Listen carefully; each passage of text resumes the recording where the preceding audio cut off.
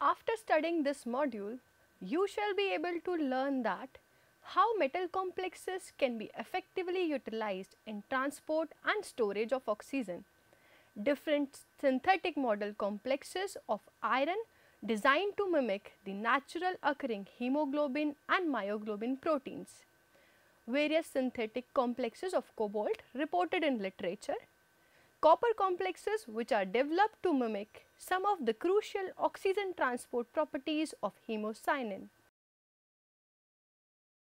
Although the most common mode of reaction by which molecular oxygen binds with transition metal complexes is oxidation, yet there are several instances wherein dioxygen can function as neutral ligand.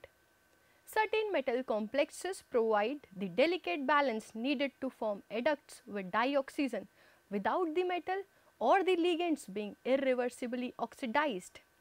Such type of metal complexes which can be effectively utilized in transport and storage of oxygen are often known as synthetic oxygen carriers.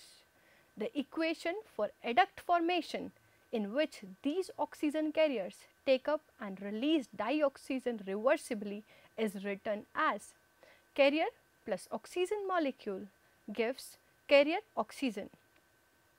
Molecular oxygen can be reduced by one electron process without oxygen-oxygen bond being broken. Each of these species can act as ligand toward transition metals. To understand all about synthetic oxygen carriers, one should consider the following electronic structure of oxygen molecule. Figure 1. Electronic structure of oxygen molecule. Synthetic model complexes of iron. Coordination researchers and chemists for many years were unable to develop synthetic iron containing oxygen carriers to mimic the natural occurring hemoglobin and myoglobin proteins, since in all the cases iron 2 complexes were irreversibly oxidized by oxygen to produce mu-oxo complexes. This has been elucidated in the following equation. Fe2Ln plus half O2 gives Ln minus 1 Fe3O Fe3 L plus 2 N minus 1 L. In the 1970s, investigators designed new synthetic approaches to avoid the formation of mu-oxo iron complexes in order to successfully fabricate synthetic iron oxygen carriers, and for this purpose they have used following approaches. The first one is a steric, that means the introduction of the bulky groups on the ligands in such a fashion which sterically inhibit the formation of FeO-Fe dimer. The second one is low temperature, that means the use of low temperature slows down the rate of reactions leading to dimerization. The third one is surface attachment, that means attachment of the iron complex on the rigid surface prevents dimerization process. However, amongst the above method to synthesize modified porphyrins, steric hindrance has produced much more elegant work. Initial attempt was made to test this concept to synthesize tail-based complexes in which an imidazole is covalently attached to iron 2 porphyrins. This has been represented in figure. The studies on such tail-based complexes revealed that it leads to the formation of 1:1 adducts only at low temperatures. On the other hand, the strapped complexes 2 and 3 with a hydrocarbon chain linked over the face of porphyrin do not undergo reversible binding with oxygen because of lack of rigidity of the chain, which can be pushed out of the way. Further, the use of steric constraint has been very nicely demonstrated by Coleman and Baldwin. Coleman et al. Reported the picket fence porphyrin 4 and 5 that not only favor 5 coordination but also inhibit above said bimolecular interaction. In this model, on one side of the porphyrin ring, there should be great steric hindrance with suitable ligand such as N-alkyl imidazole, while the other side should be left unencumbered to provide hydrophobic site for oxygen. Further, Baldwin and co-workers demonstrated that capped porphyrin 6 also provides satisfactory steric protection and hence could react reversibly with oxygen and pyridine. Figured different types of iron porphyrin complex to avoid the formation of oxo complex so that reversible binding is possible. 1. Tail base, 2nd strapped oblique tail base, 3rd strapped, 4th picket fence, 5th picket fence oblique tail base, 6th capped porphyrins. Synthetic model complexes of cobalt. Amongst the several model synthetic dioxygen carriers, cobalt complexes have been the first and the most extensively investigated ones owing to their structural similarity to those found in biological systems, that is, natural oxygen carrying metalloenzymes. Literature reports clearly reveal that much of the research work on these model complexes have been done using aprotic solvents due to two reasons. The first one is it was believed that such type of solvents possess the ability to create an environment similar to that provided by the hydrophobic pocket of the natural oxygen carriers. And the second one is that protonic solvents often lead to the irreversible dioxygen oxidation of the metal complex. However, the assumption that synthetic dioxygen carrier could be synthesized in only aprotic solvents was clearly ruled out in 1852 when Fremy observed that aqueous solutions of inorganic solids such as ammonia cobalt salts undergo reversible absorption of oxygen on exposure to atmospheric oxygen, resulting in formation of brown salts which he called oxocobaltates. This has been shown in scheme 1. 2CO NH362 plus O2 gives NH35CO OOCO NH35 4 plus 2 NH3. Later in 1998, these were characterized by Werner and Mylius as ionic and water soluble mu peroxo low spin cobalt 3 complexes as depicted in figure. Structure of mu peroxo cobalt 3 complex. It was found that these complexes reacted with oxidizing agent such as ferric ion to generate the corresponding mu superoxo cobalt 3 complex described. NH35CO OONH354 plus in presence of Ce4 gives NH35CO OONH355 plus. Scheme 2. Oxidation of mu peroxo cobalt 3 complex in presence of ferric ions. Similar binuclear cobalt peroxides have been synthesized using other ligand systems such as cyanide ions, chelating polyamines, peptide amides containing dissociable amide hydrogen, amino acid histidine and certain tetradentate Schiff bases.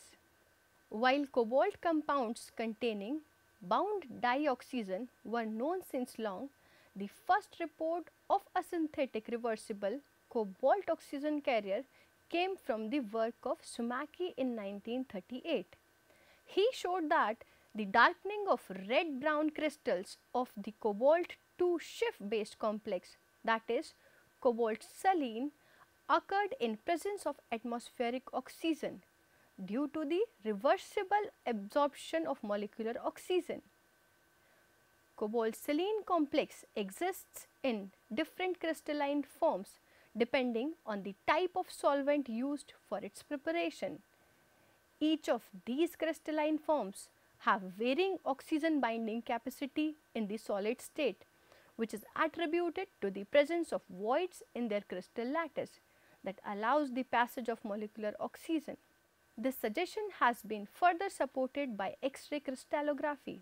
The structure determination using this technique shows that the so-called inactive form contains dimeric unit, that is cobalt selene twice, whereas the active forms of cobalt selene are presumed to contain dimeric units with a more open lattice packing relative to the inactive form. This has been represented in figure structure of active and inactive cobalt selene in the solid state.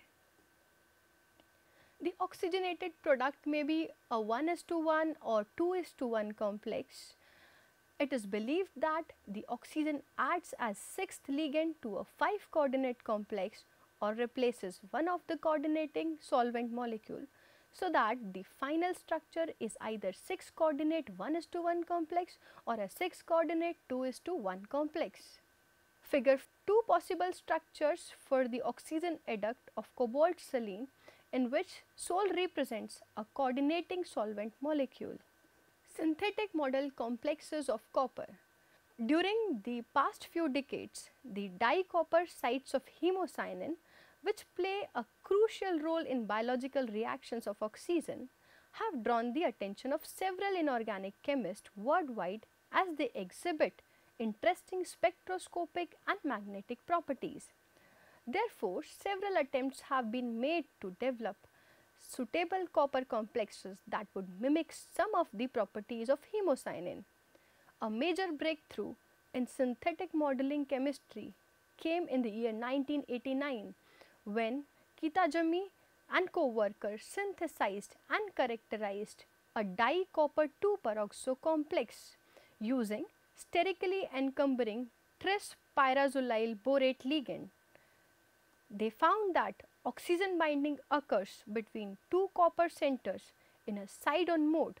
Besides, studies revealed that this compound could be generated at reduced temperature in solution by oxygen reaction with one or via an acid-base reaction of hydrogen peroxide with dicopper 2 species 2. Figures synthesis of dicopper 2 peroxo complex using sterically encumbering tris pyrazolyl borate ligand.